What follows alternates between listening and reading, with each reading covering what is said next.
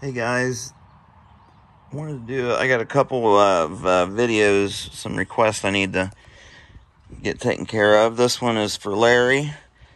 Larry asked that I showed my toolkit, and I assume you're talking about the copper side of the things, Larry. I've got a ton of abo stuff too, but most of it I'm just now starting to use, so. But this is my copper stuff. It got quite a bit more elaborate here in the last few weeks. I purchased all these lead-filled boppers. I've had the copper ones for quite a few months. But okay, so let's just get into it. So first and foremost, let's talk about the indirect. We'll get that out of the way.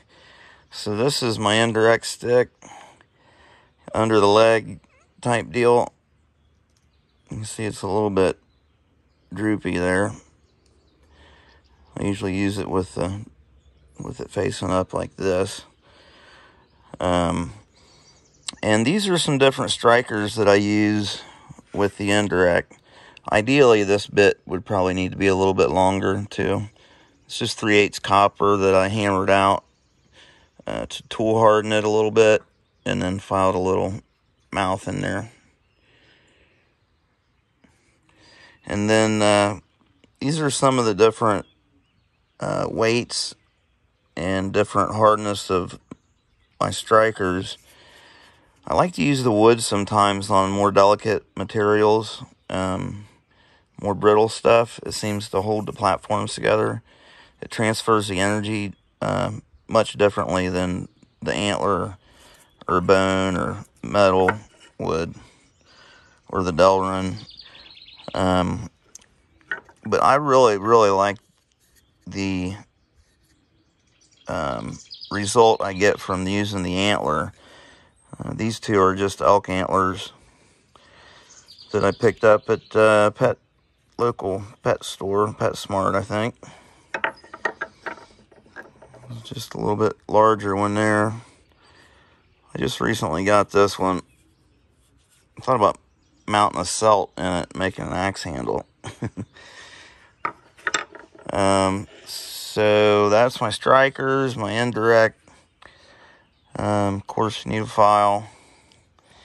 My hand pads, you can get a rubber slotted hand pad. I do use those, but recently I've started just using a piece of leather and another folded over piece there just to shim it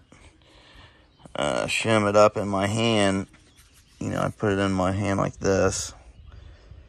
I've been doing it like that in my last couple videos, I think. And then, you gotta have this for your indirect. You want to use soft leather for your leather support when you're wanting to drive a deep flake or kind of hold a flake down, support it. That's what I use. It's just a thin piece of leather folded over. I use it just like that. I think all this leather, or most of it, came from Hobby Lobby, just the assorted, you can get the assorted pack for like $15 or whatever. They've got all kind of stuff in there. Nothing real thick, but for soft leather and stuff, it's fine. So let's talk about the direct percussion, the solid copper billets and the lead filled. This is aluminum, obviously, and this is just something I was playing around with. I haven't used it a ton, enough to really talk about yet, but I plan on it. I can say it grabs the edge like crazy, like it's super grabby.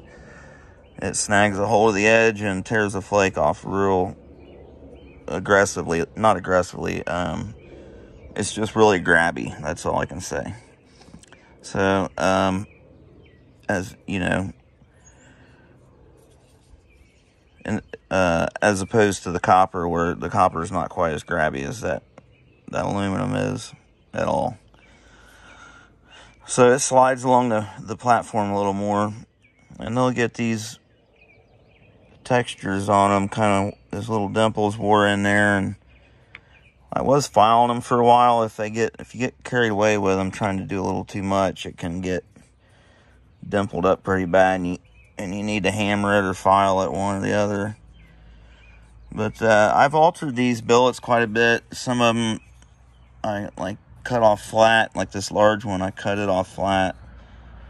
I kind of wish I would have did that with one of the smaller ones and left this one round, just for working big pieces and odd shapes and stuff. It's kind of hard to get that flat because you're just working off that, either right off the face or right off this edge. But these are solid heads. I've added some electrical tape to these smaller ones, the handles on them. It kind of creates a little bit of a grippy texture.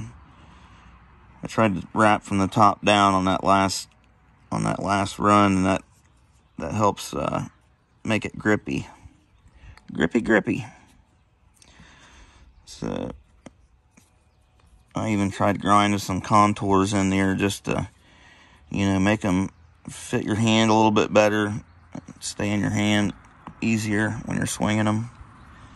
This seems to help. So these are about 3 to like 3 1/4 inches long, I think. I'm pretty sure they come, they're 4 inches. Yeah, big one's 3. This one's like 3 1/4. So they're all about around 3 inches long. And then of course the lead-filled ones are quite a bit larger than that. Well, they're just the size they come. I ordered all this stuff, or most of it, from Flint knapping supplies.com. They've got great tools.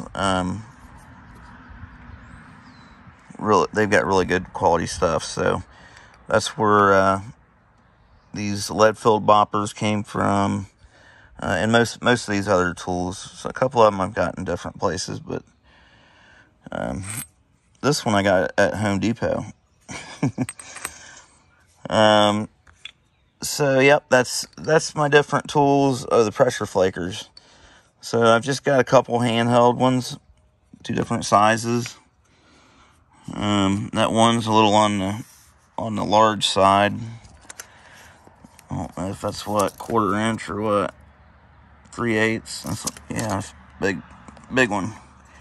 And then I usually got a steel nail laying around somewhere that's flattened out for notching and trimming stuff up, and that. A couple different grits of abraders. So I think that's pretty much the basics, without filling a picnic table up with a bunch of stuff that I don't use at all. So yeah, hope that helps, guys. Let me know if there's anything else you want me to do a video on or want to see. Happy to do it. Thanks, y'all. Have a good day.